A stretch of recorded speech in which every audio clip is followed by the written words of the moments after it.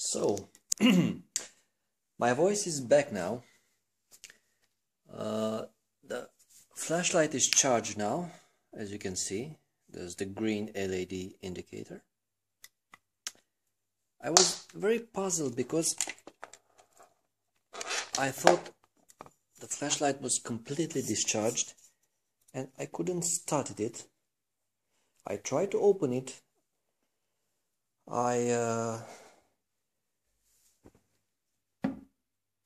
I had a suspicion it has some kind of protection, and it did have, but I tried to open it with all my power using some welder gloves, and to no success. So I called my dealer and he told me, yes, you can open it, but you should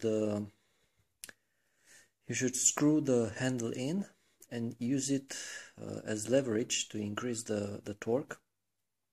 And this is how I finally managed to open it. Let's try it again. So just now it opens more easily, but the first time was very extremely tight. So impossible to open.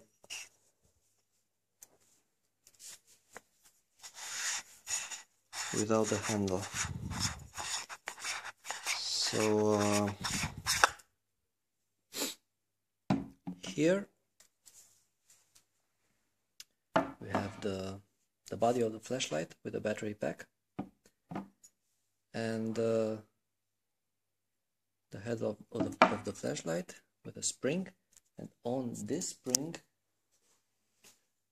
let me see if I can find it. It was this little sucker. This was the protection, and once I removed it, of course, the flashlight was unblocked and everything was fine. Okay, let's screw this back on. Oops.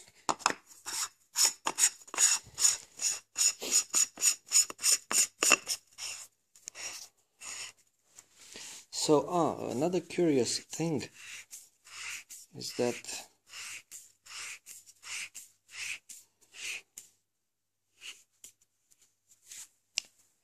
there's absolutely no mention on this instruction paper about that safety tab. I looked for it. There isn't any mentioning. I couldn't open the flashlight, so I deduced it wasn't any protection. So Acebeam should really take care of these details, because these details makes the difference between an average company and a professional top company. So warning, you have to use all your force with a handle mounted to open the flashlight before the first use. Open it here and remove that safety tab that breaks the contact.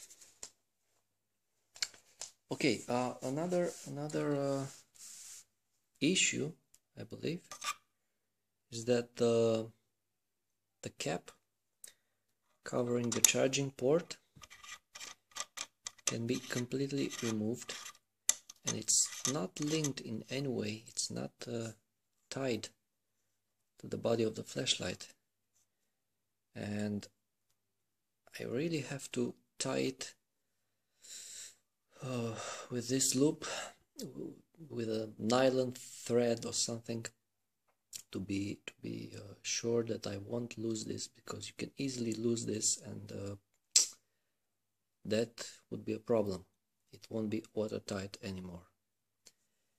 Right, so I discharged the light 3 hours ago, and now I completely and properly charged it. Let's see. Okay, it's on power now. The flashlight comes on the eco mode. In order to activate the power mode, which allows 60,000 lumens, you should first, there is the spot on the ceiling, you should first press the, I will show you, press the side switch 10 times. So now it is on power mode. If I press this 10 times, the flashlight is closed. 1, 2, 3, 4, 5, 6, 7, 8, 9, 10.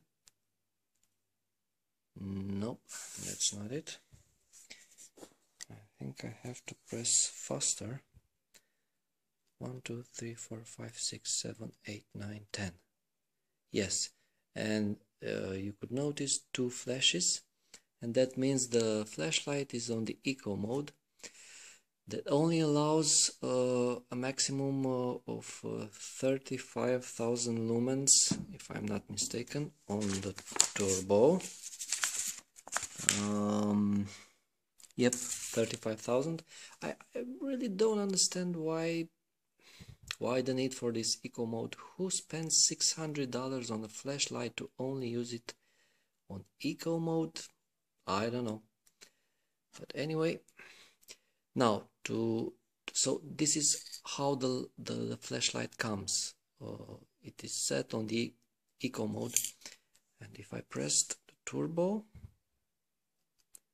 quick 2 times, this is the small yes, that's only 35,000 lumens. Oh my god, this is blinding. So look at the room. It's almost like daylight in here. So this is only 35,000 lumens. In order to get the full 60,000 lumens, first turn it off, 1 click, then quickly press 10 times, 1, 2, 3, 4, 5, 6, 7, 8, 9, 10. Again. 1, 2, 3, 4, 5, 6, 7, 8, 9, 10. Okay, 3 flashes this time, and now it's on the power mode. So if I press once, let's see, this is the 3000 lumens mode. Then if I keep it pressed, 8,000, 25,000, then 3,000 lumens again. And if I double click, that's the 60,000 lumens. Just look at this. It's just like daylight. The whole room is, yeah. Okay. I will go outside next to give you some first impression beam shots.